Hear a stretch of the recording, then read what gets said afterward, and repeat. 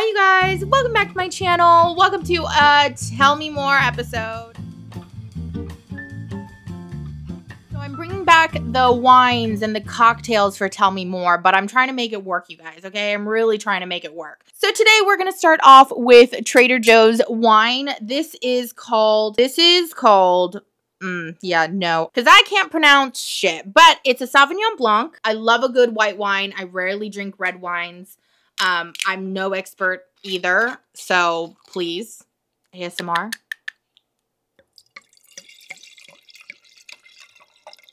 I mean, I'm just gonna pour a little. I mean, I'm gonna drink it because I bought it, but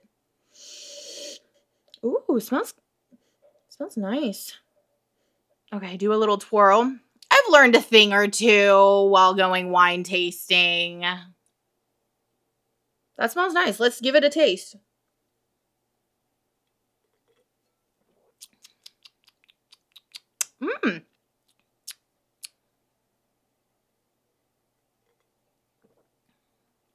Very light.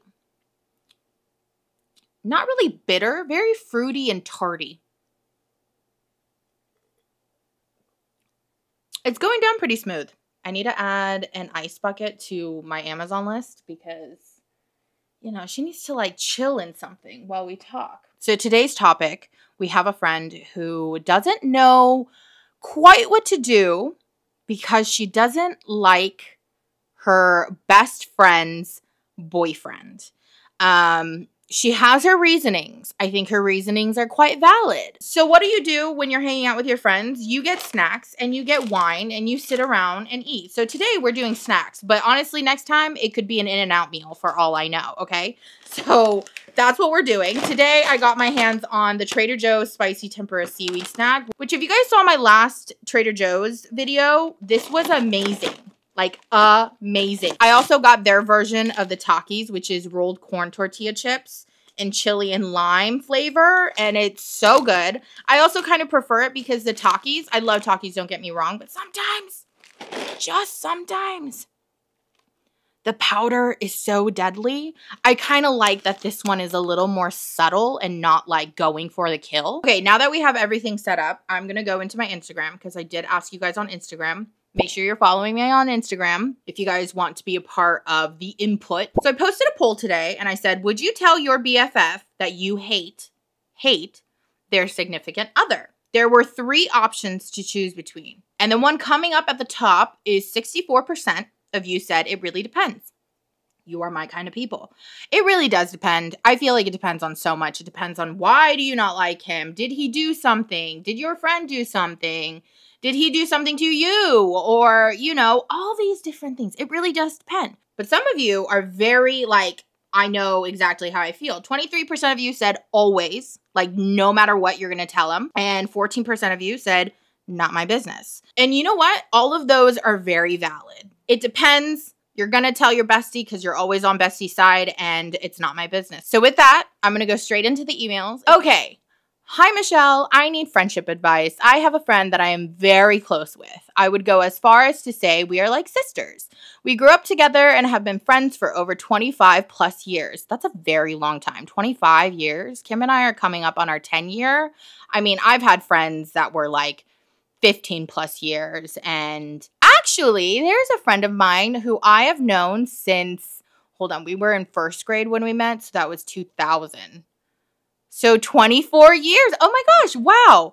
But 25 years is a very long time, okay? For reference, we are hitting our 30s this year. Okay, so you guys are childhood best friends. I know her family. She knows my family. She was one of my bridesmaids. You get the picture. So about 2 years ago, she started dating this guy who she has been friends with since college. She's always had a major crush on him since, but they never got together until a little less than 2 years ago. They've recently moved in together, and I know that she loves being with him. My dilemma is I've never expressed to her how I don't approve of him and don't know how to bring it up, if I should even bring it up. And to make matters more complicated, they recently moved in together. Okay. Before I sound like the worst friend in the world, I'd like to explain and give context. My friend is truly like a sister to me. I want her to be happy, but I also don't want her to be taken advantage of. Uh-oh. I also know she's a grown adult and can make her own decisions, but I feel that as a close friend, I can't help but feel protective and want the best for her. I feel that because she's had a crush on him for so long, she does whatever it takes to make him happy and for them to stay together. Oh, okay. I'm starting to get the picture. I get it. They began their relationship in a friends with benefits manner. This went on for a few months. She confided in me often during this time, frustrated that she felt he was ashamed to be with her. Ashamed? Sorry, I'm like giving my commentary as I go. So here's some examples. Deny that they're seeing each other publicly. Ouch. Avoid seeing her at the workplace. Ouch. Do they work together? Telling her he didn't see her that way, etc. Ooh, those are pretty bad. Those are pretty bad. Once they started officially dating, she would also express to me how she was frustrated that he would disrespect her time. I don't stand for nobody disrespecting nobody's time. I may not do a lot with my time, but my time is very precious to me. He would often cancel on her last minute, strike one, not walk her home after dates to make sure she was safe.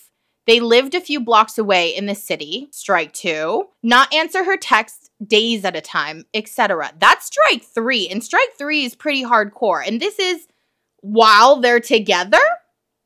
He also showed very little interest in getting to know me, which rubbed me the wrong way initially, as I'm one of her good friends. He had also been invited to multiple group outings with our friend group and always had an excuse not to come. The first time we actually did meet, he asked me little to no questions, and it felt like pulling teeth to try to have a conversation. I don't know when things clicked for them, but they recently decided to move in together, and she's been over the moon since. There's more. I just really need a sip before I continue because, wow. Okay. When you love someone, you want to give it unconditionally. So for her to be giving him her all, I understand why she does what she does. But it's sad to see her give this man her everything when I feel that he gives her the bare minimum in return. I feel that she also sacrifices and denies her wants/needs for him. For example, she would always talk about marriage/wedding/kids since she was little. But she denies that she ever had an interest in it after dating him. Who told her he has no interest in marriage since he comes from a broken family. She also does all the chores around their place. She washes, folds his laundry, does the dishes, cleans the entire apartment, etc. What the frick does he do? Does she work? Does he work? Does she work? Or is he like the moneymaker here? Another factor to add is that her family is also not accepting of him. Oh my God, especially her parents. The reasons I've given are truly only scratching the surface as to why I feel the way I do. Oh my God, that's scratching? Stop it. What do I do? Should I just be happy for her and remain silent? When is it ever the right time to comfort her, if I do? I feel that it's sad that I'm tiptoeing around confronting her, considering the long friendship we have, but I guess that's precisely why it's hard.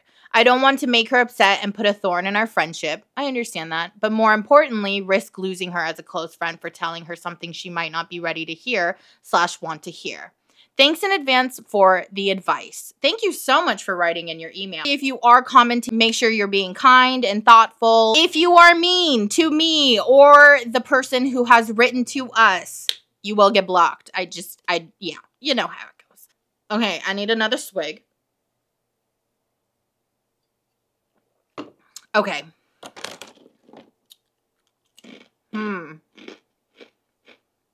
What do I do? What do they do? What do they do? Okay. So, I've gone through a fair share of friendship dilemmas. Let's see. Okay. I've had different stages of like sisterhood-like friendships. I think in my lifetime, I've like seriously had 2 friendships where they are like truly sisters to me. And I'm trying to think what I would do in that kind of situation. You know what? I'm going to go through all of it because there's just actually so much to it. Hold on. What do I do? Should I just be happy for her and remain silent? When is it ever the right time to confront her? If I do, I feel like it's sad that I'm tiptoeing it around confronting her, considering the long friendship we have, but I guess that's okay. I don't think that it's sad that you're taking time to yourself to oh, this is so hard. This is actually really hard. I totally understand your dilemma. I don't think that it's sad, and I don't think that you're being like a quote unquote bad friend because you're not confronting her right away, because I think you're being really smart to collect as much like thought and emotion and feelings and like processing those before you go and tell her. Because at the end of the day, it is her relationship. She gets to do whatever she wants. And what's scary is something I've learned is people will drop people like flies. You think that you are loyal. There are times where people just change. People just change. We have no reason for it. I don't even think they know the reason for it. It just happens. And I'm just sitting here like, I don't know what you should do. I feel like as a best friend, you have every right to tell her all of these things because it comes from a concern.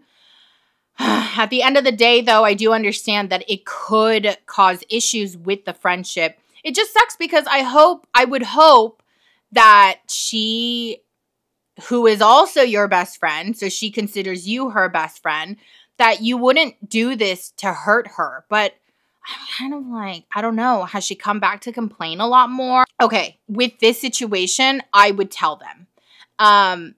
I've also been that in my other friendships. I have been the one to tell them because when you're in love, you're blind as hell. And I know a lot of people have been maybe not in love, but you've liked someone where you've done some dumb shit, okay? When you really like someone, you really do dumb shit and you just can't help it.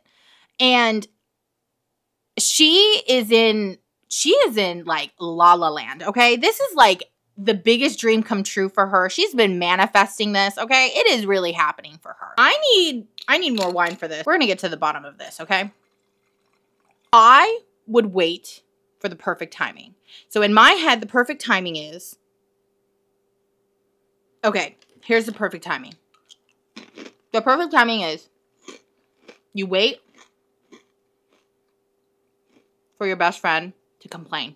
That is the perfect time. Because that is the only moment that she is not blinded by the love, okay? By the whatever grasp he has on her. And look, here's the thing. If she's not complaining about the fact that she has literally a 10-year-old boy living with her because she does the laundry and she washes the dishes and et cetera, then let her live with it. Okay, she wants it badly enough to whatever the reason she stays in. Here's 2 reasons why people aren't complaining openly to their best friend. 1, because they're truly happy and they don't see a problem. 2, because they know their best friend's going to tell them the logic and they don't want to hear it, okay? That's the only reason. Please comment down below if you guys do have ways on how to go about this, how you went about it, if you've been in the same situation. There are 2 ways I can go about it. When they complain, that's when I'm just upfront and like throw everything at them because that's the only time that they are like leveled with you. They can finally see some light through the glasses, the blinding love glasses. Or if you want to be more cautious, every so often that she is frustrated or, you know, she's just kind of